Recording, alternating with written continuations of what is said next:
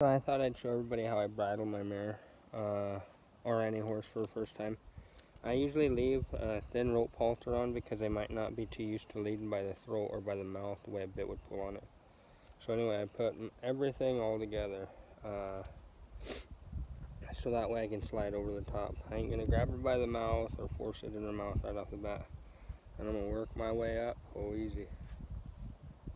Grab her behind the ears, work my way up. Easy. And I'm going to grab it over the top. I'm going to go down below. Slip it in. It's her first time being bridled ever. I know, nobody likes the ears played with. So, that's how I slip it on. And eventually, I'll show you a trick on where I slip this off if you leave it on.